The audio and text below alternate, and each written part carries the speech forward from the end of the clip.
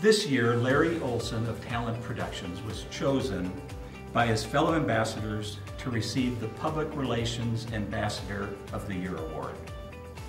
Talent Productions has been a 28-year member of the Chamber. This particular award is named after longtime Ambassador Wayne Czar. On behalf of the Chamber, we want to acknowledge the passing of longtime Ambassador and beloved community member, Wayne Czar. Over his more than 30 years as a Chamber Ambassador, Wayne attended literally thousands of celebrations.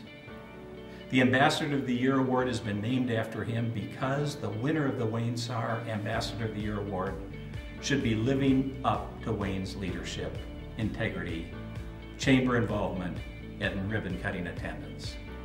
Larry is one of our most dedicated ambassadors, serving on the committee for 15 years and making almost every meeting and ribbon cutting. Larry's passion for this role is evident, as he is always a smiling face and enthusiastically gets to know almost every single member that he meets. Thank you, Tom, for your introduction. For those of you unfamiliar with the Ambassador, we are a group of volunteers from the business community that get the opportunity to assist member organizations with their groundbreaking and ribbon-cutting celebrations, along with delivering the yearly membership packets during the annual Operation Thank You. And for those of you considering becoming an ambassador, it is a very rewarding, gratifying, and enjoyable networking experience. Rewarding because we get to learn information firsthand about Chamber member organizations, and then we get to share that information with others. Gratifying because we get to help businesses celebrate significant milestones reached and their other successes achieved.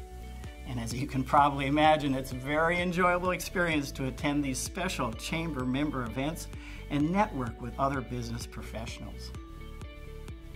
To receive the Ambassador of the Year Award means a lot to me.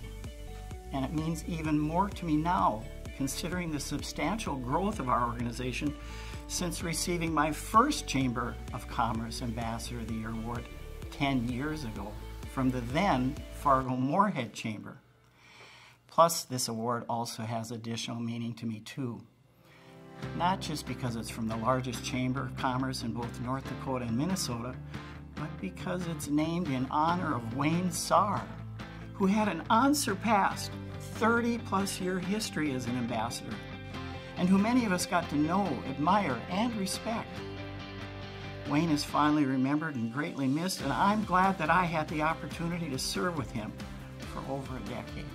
I want to thank the Fargo-Moorhead and West Fargo Chamber for this award, and especially the Ambassador Committee members for their nomination.